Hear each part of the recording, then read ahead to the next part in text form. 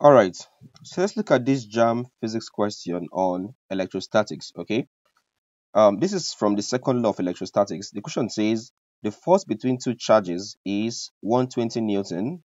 If the distance between the charges is doubled, all right, doubled, the magnitude of the force will be, you have option A, 60 Newton, option B, 30 Newton, option C, 40 Newton, option D, 15 Newton. All right.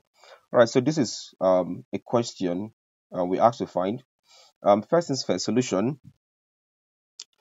First things first, identify that this is a question from the second law of electrostatics. All right, the second law of electrostatics.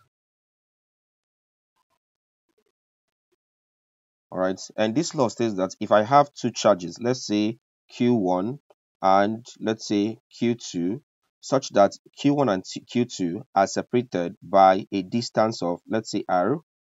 Okay, distance between Q1 and Q2, let's say it's R. Then from the second law of electrostatics, it says that the force of attraction between these two charges is directly proportional to the product of the charges and inversely proportional to the square of their distance apart. All right, we discussed this in our previous class. I would leave a link to that class in the video description. But for now, just go straight to the mathematical form. For the mathematical form, we'll have that F is equal to K Q1 Q2 all over distance squared. That becomes R squared. As I said, I've already explained this in our previous class. I'll leave a link to this video in the video description. Okay, so check the video description after now. You see a link to this class. All right, we derived this and explained what this means in details. All right, let's look at this question here. It says that the force between two charges is 120 Newton. All right, let's take this as our first equation. We know that the force between two charges F is given by KQ1 Q2 all over R squared. And we said the force between these charges is equal to 120 Newton. So we get our first equation. Our first equation is that K Q1 Q2 all over R squared will be equal to 120 Newton. All right, so here's your first equation there. All right, what's next in here? The next thing here says that if the distance between the charges is doubled, all right, when we say distance is double, what does it mean? Does it mean the distance is being squared or it's times 2? So let's say I have this distance here as R. Okay, let me use this illustration here. Let's say I have a particular distance from here to here. And I said this distance here is equal to, let's say 5, for instance. If I double the distance, it means I will take 2 of it, which is from here to here, another one again here. I'll call this perhaps another 5. Recall that our initial distance was 5. Why? If we double the distance, it becomes 5 plus 5, which gives us about 10. In essence, if I'm doubling a particular thing, it means I'm taking 2 times of it. That's what the distance being doubled means, all right? 2 times of it. Hence, this means that if the distance is R, if I double R, what I'll have is 2R. This is R being doubled, or distance being doubled, okay? I have 2R. In essence, my new diagram would now look something like this, all right? We have Q1 here, we have Q2 here, and what we have here is 2R. 2R means the distance has been doubled. So in this case, what would be the second law of electrostatics mathematical form for this? It will be that F is equal to the same K, Q1, nothing happened to the first charge, Q2, nothing happened to the second charge, all over, distance is being doubled. So this double distance, don't forget, it's all over R squared, as we say here. For this, it was all over R squared. But if you've doubled the distance, it becomes all over. The new distance now becomes 2R. So it becomes 2R all squared. So I have this. Alright, so if I work on this, this will be equal to, let me simplify this. I have F, it's equal to K, Q1, Q2 all over. For this, if I expand this, this becomes 2R all squared will simply be equal to if a term is being squared, it means you're multiplying it by itself. So it becomes 2r times 2r, and that's equal to 2 times 2, that becomes 4, r times r, that becomes r squared.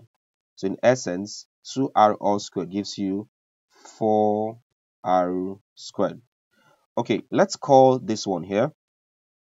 Let's call this first. This one we did here. Let's call this first 1 per se. Let's call this first 1. This was before the distance was doubled. Okay. Now when distance is doubled, let's now call this first 2. So I'll call this first 2. That's when the distance is doubled. Okay. Now they're asking you, what is the second force when distance is doubled? How do you solve this? Now all you have to do here is just to do a bit of factorization. All right. Now, all you have to do here is that if you observe this, I can express this same concept as 1 all over 4 into k q1 q2 all over r squared. It's the same thing because 1 times k q1 q2 will give you k q1 q2, which means it's correct. Also, 4 times r squared gives you 4r squared, and that's correct. All right, would call this from here. If you look at this, but we already have an expression for kq1 q2 over r squared, which is from equation 1. So from equation 1, look at this, you can see that kq1 q2 over r squared is equal to 120 newton. So I'll say if I put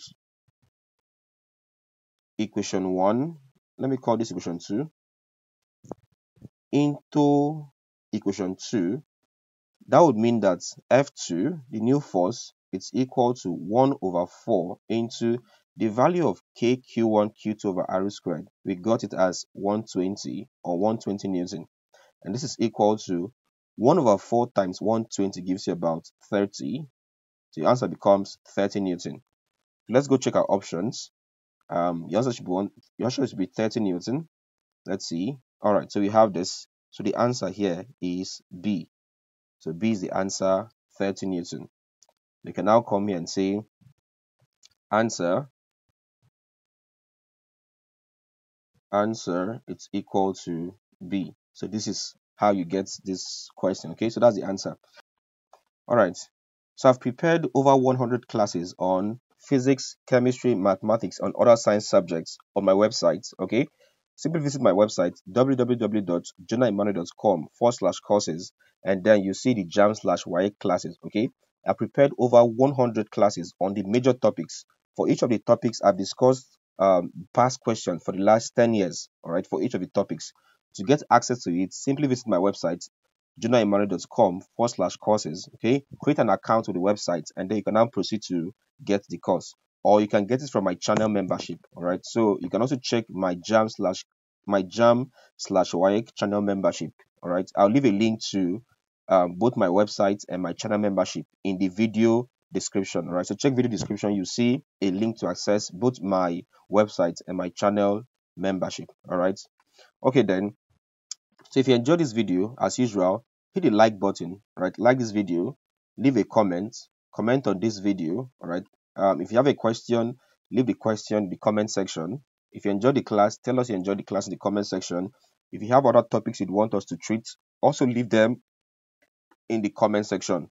Don't forget to subscribe too. If it's your first time or if you're yet to subscribe, please do well to subscribe to this channel and hit the bell icon so that you get notified whenever we upload a new content.